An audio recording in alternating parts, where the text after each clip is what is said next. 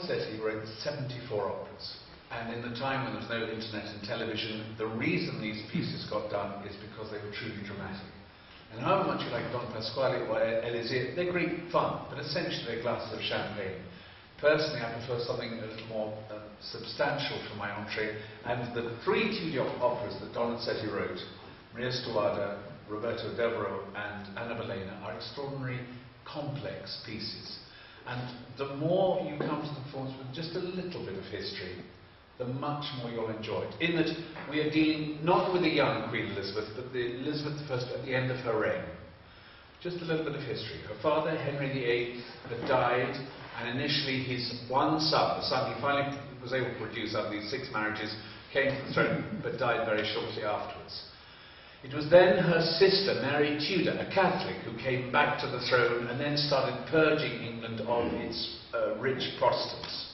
She fortunately didn't last too long, and finally Elizabeth came to the throne, who had been regarded as a bastard child, because that whole thing with the cutting off the Church of England from the Pope.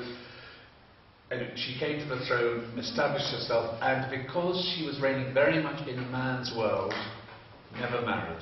Many, many suitors were brought to Westminster for her to see whether she would possibly like them or not, and she had many favourite courtiers within her own court. The biggest love of her life was Lord Leicester, who you will see at the start of the overture. But for various reasons she never married, and here we are now. This is a 53-year-old queen towards the end of her reign, and finally this young, debonair, dashing man, the Errol Flynn of his time, arrives in the court, much to the annoyance of the other courtiers who've been serving the Queen, looking after her interests. You only have to think of, you'll see Robert Cecil in this production, but his father had served the Queen all his life, trying to keep her on the straight and narrow. And they are furious, because this young boy arrives who has no money. So initially she sends him off on help getting the Spanish out of Cadiz. He goes down, he gets a great deal of money for himself and for the Queen, comes back with various successes. Not only am I very, very fond of you, I'm a great warrior, and she said, right, I'll go and sort out Ireland. The Catholics and Protestants are at each other's throats in Ireland, and he arrives in Dublin, and the very first thing he does, which she has told him not to do, he ennobles all his friends. He makes them knights. So she's livid, first thing. Second thing, he goes to the leader of the Irish Catholics and does a deal. Said, listen, life's too short, let's not fight. Let's just have an easy time. And then races back to London saying, Your Majesty, I've done everything you want. And he crashes through the court and arrives, and he arrives, and she's at her déshabillé. Here is the aged woman with no wig on, no makeup on, and ladies, the makeup she used at the time to hide her pockmarked face was actually lead. What it must have been like for the skin must have been horrendous. Anyway, there is this dishevelled old woman. He arrives in, and she thinks there's going to be a coup d'etat. Sends him a message, says, let me at least get dressed. Meantime, she summoned all the courtiers, and they say, hang on, you've come back from Ireland, there's no success, you've ennobled all your friends, and where's the deal? He races off to his own house called Essex House, close to where Fleet Street is now in England. And then thinks, hang on, this is not fair, I've done all I should have done.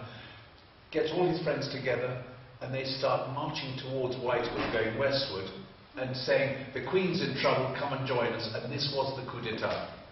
At which point the parliamentary army grab hold of him and imprison him. Crucial thing to remember, while Mary Tudor, Elizabeth's elder sister, was on the throne, she herself, as a Protestant queen, was sent to the Tower. 8 weeks. And normally, once you got sent to the Tower, you never got out. Remember, her mother, Anne Boleyn, herself, was beheaded on Tower Hill.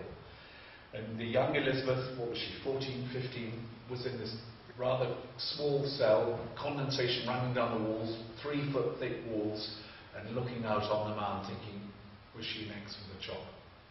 So when it comes to the point of treason, and her beloved courtier Essex is tried for treason, and the death sentence is brought to her, it's with great trepidation she picks up the quill pen, and she vacillates.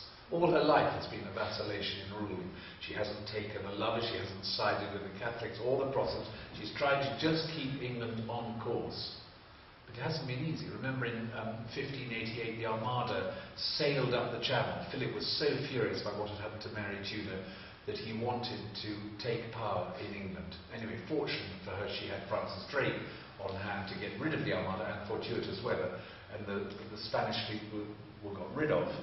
But this time there is no going back. She has to decide, and Essex must die.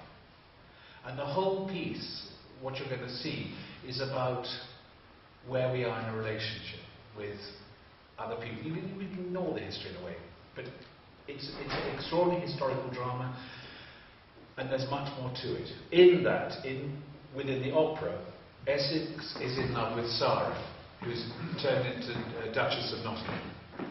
While he's been away in Ireland, Sarah's father has died, leaving her an orphan, and the Queen, seeing her favourite, saying, "Listen, there's this most wonderful man in Nottingham, why don't you marry him? He's very, very rich, he'll make you a wonderful wife." And she says in the libretto, "I was forced to marry to this, and my bed is a tombstone." So she's deeply unhappy, and when Roberto has arrived back from Ireland, initially the Queen makes a mistake. In front of the court she says, "Roberto," and then remembers she shouldn't have called him that, and then she says, "Conte, Count, what are you doing here?" Sarah is the love interest in Essex's life, and when the Queen goes to him, "Do you not still love me?" and rather flippantly he just turns and look at this disheveled old woman, just turns back to him and says, "No." At which point she launches out on a huge, great cabaletta, and all the wonderful words, "Un lampo," a light goes on in my heart that you are being destructive and horrible.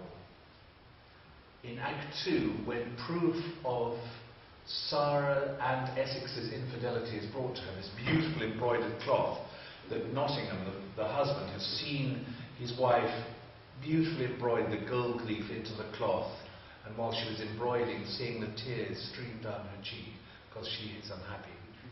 But being indecent, he can't understand why his wife is so unhappy. And then suddenly, in Sir Walter Raleigh's hands, he sees the scarf thrown onto the cabinet table, and he realises what his wife's been up to.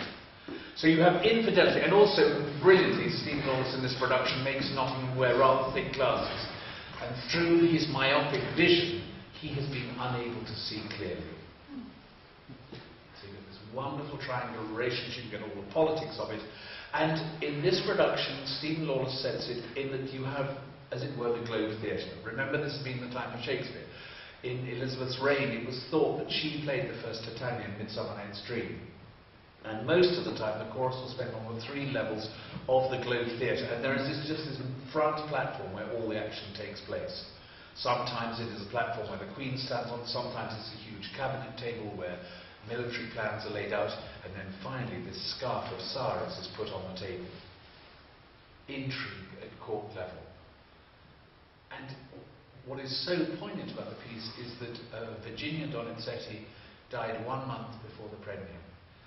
Donizetti had lost his children, they died at a young age, he lost his wife, and the only catharsis for him was in writing these extraordinary pieces.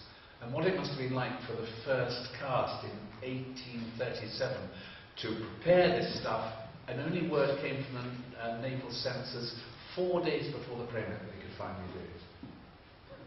I can't imagine what it must like for us. We were in musicals waiting for the mayor to Tom Leppard to say, "Okay, yes, you can finally go ahead and perform this piece." It's great, great drama. You can learn as much about the history as you want. You can just take it as just a piece of fantastic Italian opera. But it is part of the bel canto tradition. What does bel canto mean? It means lovely singing. But it's lovely singing underlaying the text, and the emotions of the text, and the rawness of the emotion, and who loves who, and who commits adultery, and who is betraying other people. That's at the centre of the piece. And that's, for me, what makes it so fascinating.